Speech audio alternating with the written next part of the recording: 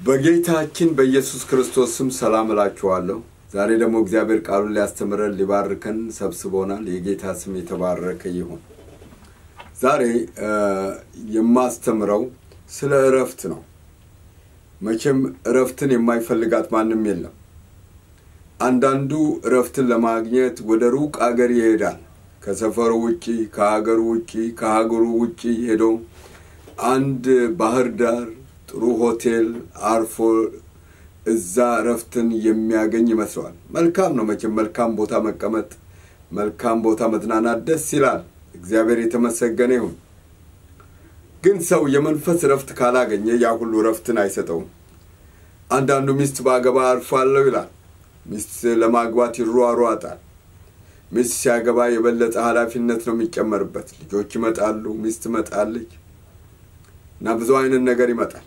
አብሮ የሚመጣ ነገር አለ። ያም እረፍትን አይሰጥም። አንዳንዱ እኔ ትምህርቴን ብጨርስ እረፍትን አገኛለሁ ብሎ ያስባል።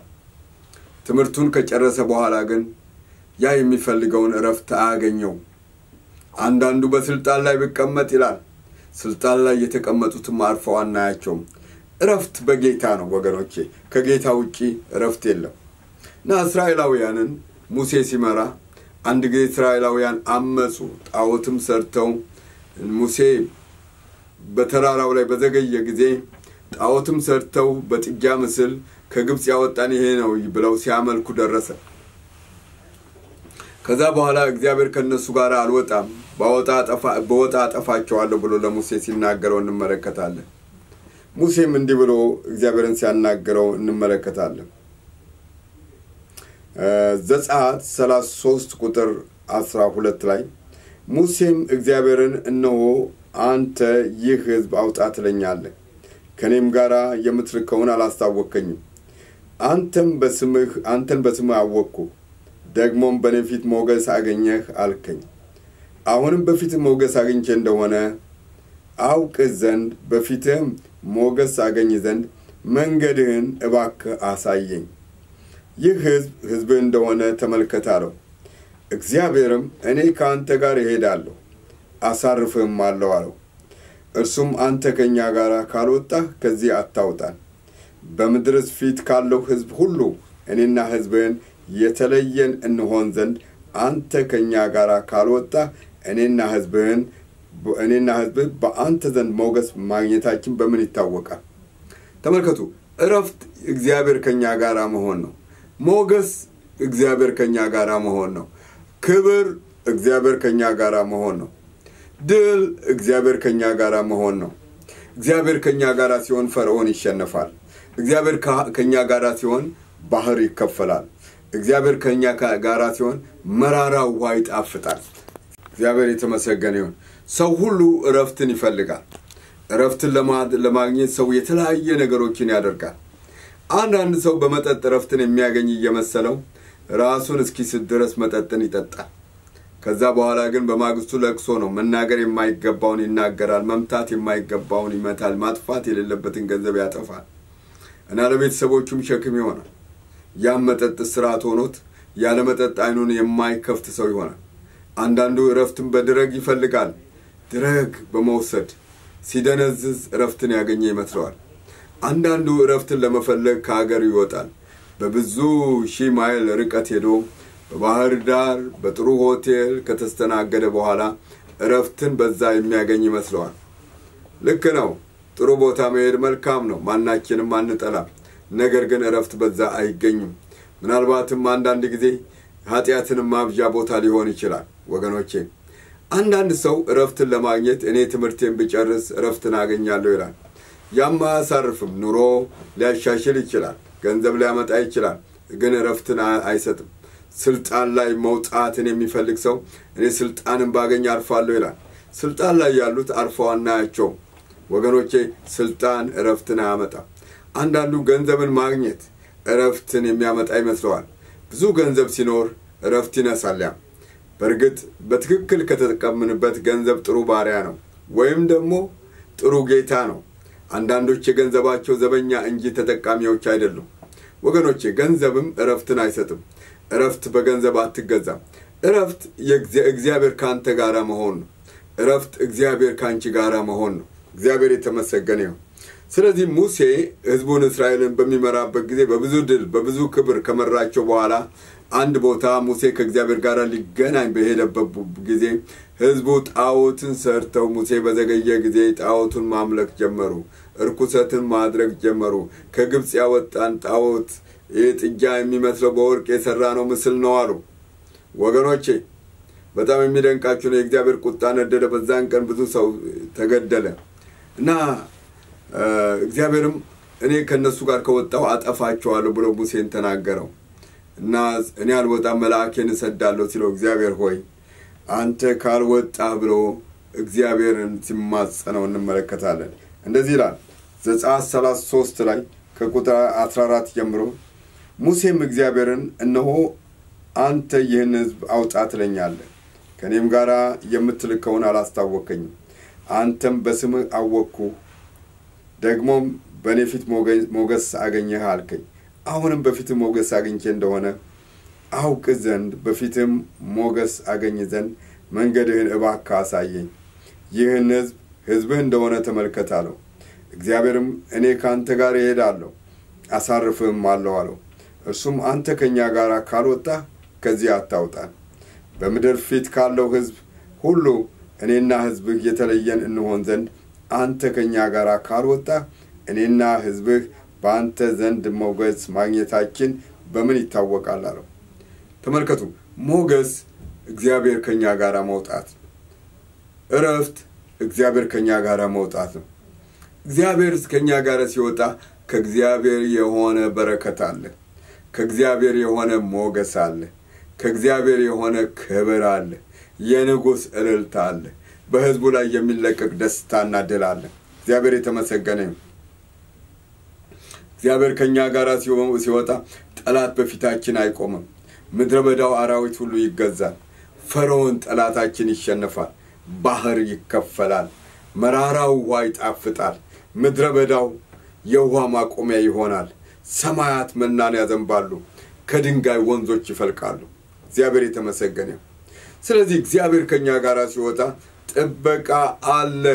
ዳዊት ሲናገር መዝሙር 23:1 ላይ መዝሙር 23:1 ላይ ምን ይላል? እግዚአብሔር እረኛዬ ነው የሚያሳጣኝም የለም። ጌታ የተባረከ ይሁን። በዚህ ቃል ውስጥ የምናየው አንደኛ እግዚአብሔር ከኛ ጋር ከመሆኑ የተነሳ ጥበቃ አለ። እግዚአብሔር ከኛ ጋር ከመሆኑ የተነሳ ምሪት አለ፣ ይመራናል። እግዚአብሔር ከኛ ጋር ከመሆኑ የተነሳ የሚያስፈልገን ነገር አለ፣ መርካት አለ።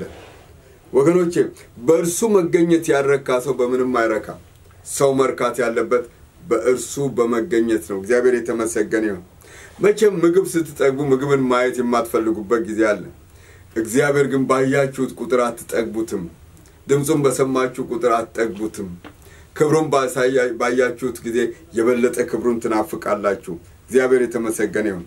ዛሬ በእርሱ መገኘት ያረካ ሰው በምንም ሊረካ አይችልም። ወገኖቼ ከጭንቀት መዳን፣ ከራስ ጥበቃ፣ ከራስ ብርታት፣ ከራስ ብቃት ነፃ መውጣት፣ ከሸክም መዳን በእርሱ ነው። እግዚአብሔር ሆይ እረፍት በአንተ ብቻ እንደሆነች ታሳየን ዘንድ ዛሬ ጸልያለሁ። መንፈስ ቅዱስ ሆይ እርዳን። እረፍት በሌላ በማንም የለም፣ በአንተ ብቻ ስለሆነች እንባርካለን። ጌታ ሆይ አገር አያሳርፍም፣ ገንዘብ፣ ስልጣን፣ ክብር፣ ትዳር አያሳርፍም፣ አንተ ግን ታሳርፋለህ። አባት ሆይ በመንፈስ ይህንን እውነት ግለጥልን በኢየሱስ ስም። እረፍት ምንድነው? የእግዚአብሔር ቃል ሲናገር ዕብራውያን 4:3 ላይ እኛ ያመንን ይላል ወደ እረፍቱ እንገባለን ይላል። እግዚአብሔር የተመሰገነ ይሁን። እረፍት የኛ ድካም በእርሱ ብርታት መለወጥ ነው። እረፍት የኛ አለመቻል በእርሱ መቻል ሲለወጥ ነው። እረፍት ሕይወታችን በእግዚአብሔር ሲለወጥ ነው። ሐዋርያው ጳውሎስ ከክርስቶስ ጋር ተሰቅያለሁ፣ እኔም አሁን ሕያው ሆኜ አልኖርም፣ ክርስቶስ በእኔ ይኖራል ይላል።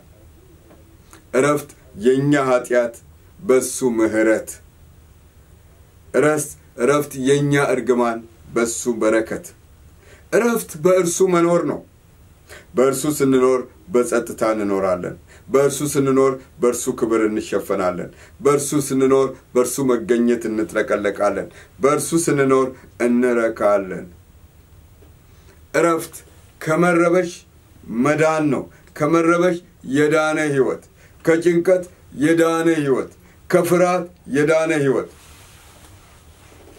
እረፍት እንግዲህ የእምነት ኑሮ ነው እኛ ያመንን ይላል ወደ እረፍቱ እንገባለን እንድናምን የእግዚአብሔርን ቃል መስማት አለብን እንድናምን ያ የሰማነው ቃል ከኛ ጋር በእምነት መዋሃድ አለበት የእግዚአብሔር ቃል ዕብራውያን 3 ላይ የሰሙት ቃል ለእስራኤላውያን ከሰሚዎቹ ጋር በእምነት ስላልተዋሃደ አልጠቀማቸውም ይላል ተመልከቱ እረፍት የእግዚአብሔርን ቃል ሲነገር ወይም ስናነበው አምነን ስንቀበል እረፍት ወደኛ ይመጣል እረፍት ሰንበትን በማክበር አይመጣም ቢመጣ ኖሮ አይሁዳውያን ባረፉ ነበር ሰንበትን ያከበሩ እነሱ ግን አላረፉም ነበር እረፍትን የፈጠረው ጌታ ሲመጣ አልተቀበሉትም ጥያቄው ምንድነው አለማመን ነው የተለያየ ፈተናዎችን ይዘው ወደ ጌታ ይቀርቡ ነበር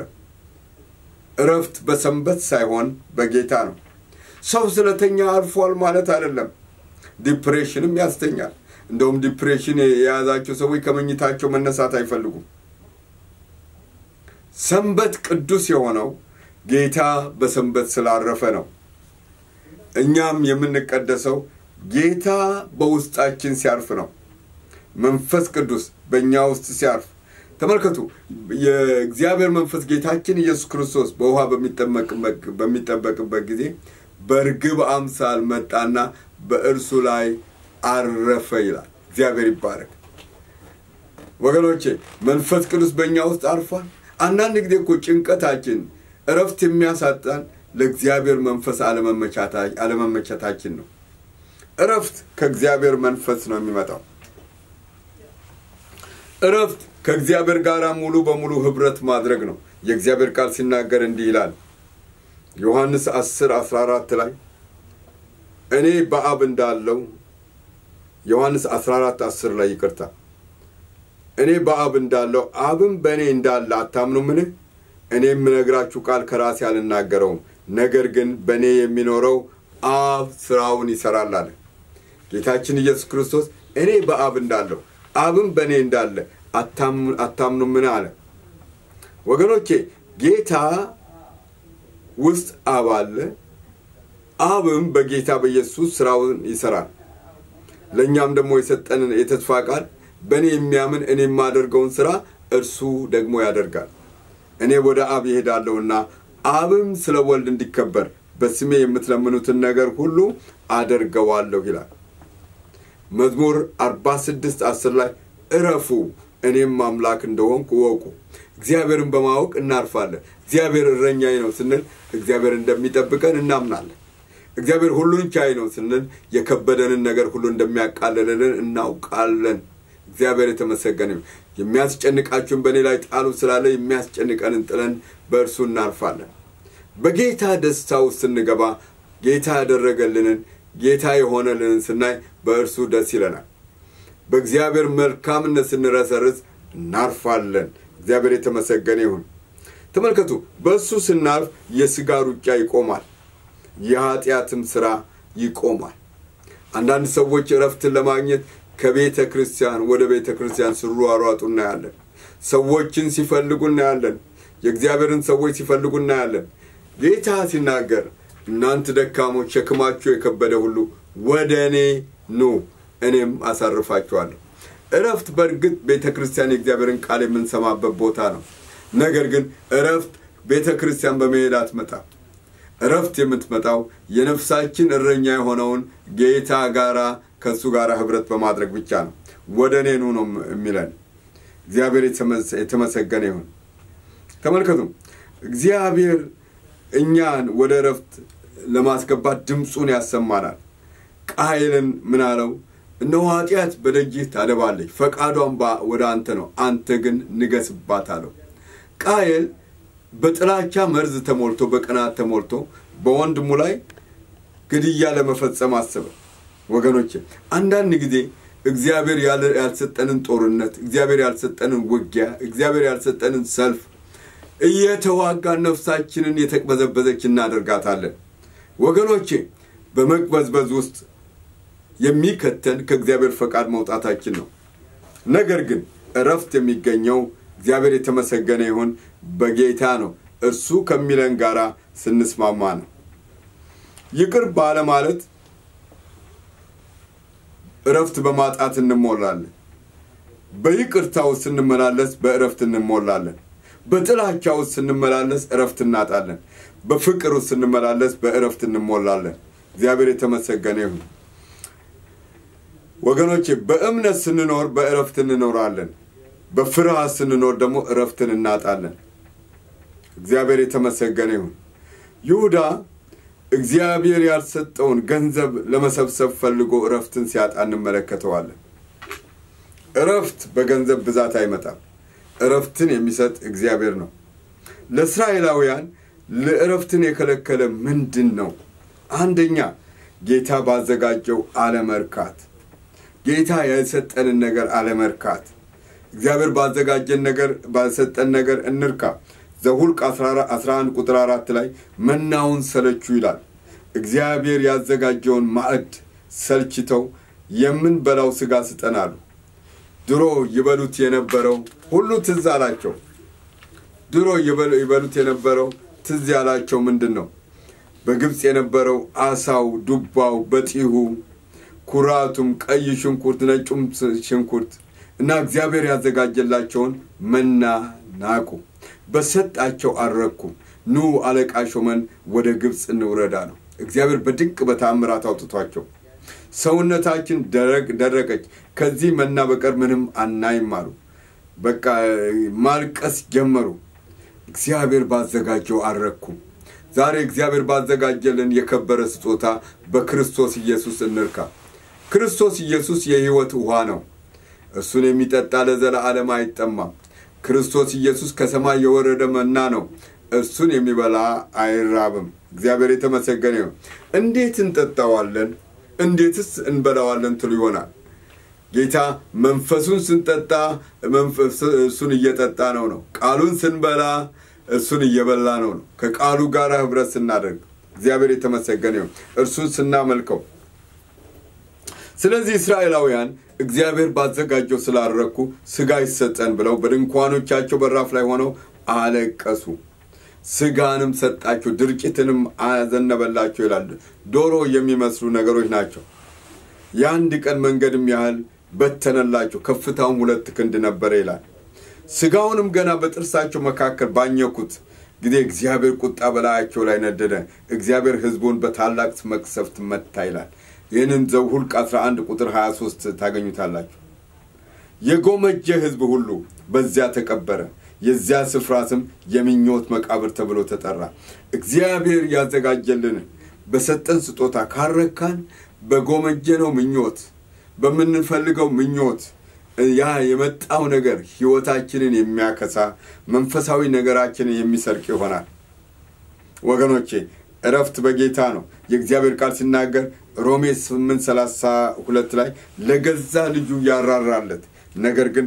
ስለሁላችን አሳልፎ የሰጠው ያው ከርሱ ጋራ ሁሉን ነገር እንዲያው እንዴት አይሰጠንም ይላል ወገኖቼ ይሄ ትልቅ መዳን ነው ዕብራውያን 2:3 ላይ እንዲህ ያለውን ትልቅ መዳን ትልቅ ማምለጫ ትልቅ መዳኛ ቸል ብንል እንዴት እናመልጣለን ይላል እንግዲህ ተመልከቱ እረፍት በጌታ ነው እረፍት ለጌታ በመገዛት ነው በኢየሱስ ማረፍ አለ እናንተ ደካሞች ሸክማችሁ የከበደ ሁሉ ወደኔ ኑ እኔም አሳርፋችኋለሁ ቀንበሬን በላያችሁ ተሸከሙ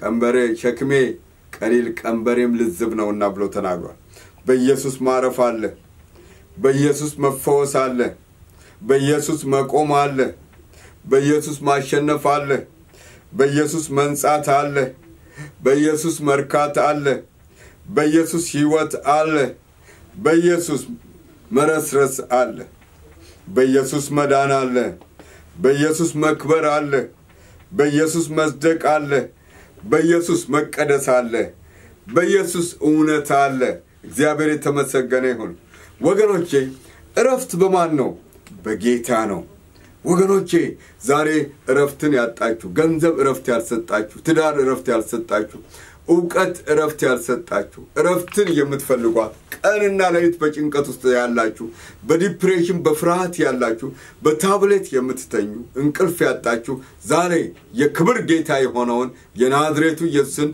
ወደ ልባችሁ ጋብዙት የእግዚአብሔር ቃል ሲናገር እነሆ በደጅ ቆሜ አንኳኳለሁ ማንንም ድምጼን ቢሰማ ደጁንም ቢከፍትልኝ ወደ እርሱ ገባለሁ ከእርሱም ጋር እራት እበላለሁ ይላል ጌታ በልብ ደጃፍ ላይ ቆሞ እያንኳኳ ነው እረፍትን ይዞ ሰላምን ይዞ ሕይወትን ይዞ ምህረትን ይዞ ይቅርታን ይዞ ጽድቁን ሊያለብስ ቅድስናውን ሊያለብስ ሰላሙን ሊሰጥ እነሆ በደጅህ አለ የኔ እህት በደጅሽ አለ እነዚህም በረከቶች ሁሉ ሊሰጥሽ ዛሬ ሕይወታችን ጌታ የሆነውን ይህን ጌታ ወደ ልባችን በማስገባት ወደ እግዚአብሔር እረፍት እንግባ እግዚአብሔር ለሙሴ እኔ ካንተ ጋራ እሄዳለሁ አሳርፍህም አለው ዛሬ እግዚአብሔር ላይለቀን ከኛ ጋራ ሊሄድ ከኛ ጋራ ሊሆን ከኛ ጋራ ሊወጣ ከኛ ጋራ ሊገባ እስከ ዓለም ፍጻሜ ከኛ ጋራ ሊሆን ይፈልጋል የእግዚአብሔር ቃል ሲናገር አልለቅህም ከቶም አልተውህም ይላልና እኔም ጌታ ይረዳኛልና አልፈራም ሰው ምን ያደርገኛል እንላለን የማይለቀን ጌታ አለ አብረን እንጸልያለን ይህንን እረፍት የምትፈልጉ ሁሉ እጆቻችሁን ባላችሁበት ቦታ አንሱ ዛሬ የጭንቀትን ሸክም ሁሉ ከላያችሁ ላይ ያንከባልላል ማንኛውንም እስራት ይበጥሳል በሰላሙ ያጥለቀልቃችኋል የኃጢአትን እስራት ይፈታል ቀንበርን ሁሉ ይሰብራል እግዚአብሔር ሆይ በጣም አድርጌ አመሰግንሃለሁ ሃሌሉያ ስለሰጠህን የሕይወት ቃል ተመስገን እረፍት በሌላ በማንም የለም በአንተ ብቻ ስለሆነ አከብርሃለሁ አመሰግንህማለሁ ዛሬ ጸልያለሁ በናዝሬቱ በኢየሱስ ክርስቶስ እረፍት የሚያስፈልጋቸውን ሁሉ እረፍት ሰጣቸው ዘንድ አሁን ከኔ ጋር ጸልያላችሁ ጌታ ሆይ በሉሲ ጌታ ሆይ በሉሲ ጌታ ሆይ እረፍት ያስፈልገኛል እረፍትን ደግሞ ካንተ ውጭ የሚሰጠኝ ማንንም የለም ጌታ ሆይ አንተ ነህ ለኃጢአቴ የሞትከው አንተ ነህ ሞትን አሸንፈ የተነሳው አንተ ነህ በክብር የምትመጣው ጌታ ኢየሱስ ሆይ ኃጢአቴን በደምህ እጠብ ና በቅዱስ መንፈስ በሕይወቴ ደር በነፍሴ ላይ ያለውን ሸክም ሁሉ ስበር ጌታ ሆይ የሕይወቴ ጌታ የሕይወቴ ንጉሥ አድርጌሃለሁ ሕይወቴን ለአንተ ሰጠው አንተም በሕይወቴ ክበር በኢየሱስ ክርስቶስ ስም አሜን ጌታ ይባርካችሁ ይህን ውሳኔ ከወሰናችሁ መጽሐፍ ቅዱስን ከሚያስተምሩ አብያተ ክርስቲያናት ፓስተሮች ጋር ተገናኝታችሁ ወደ ቤተ ክርስቲያን በመሄድ የደቀ መዝሙርን ትምህርት ተማሩ ጌታ ይባርካችሁ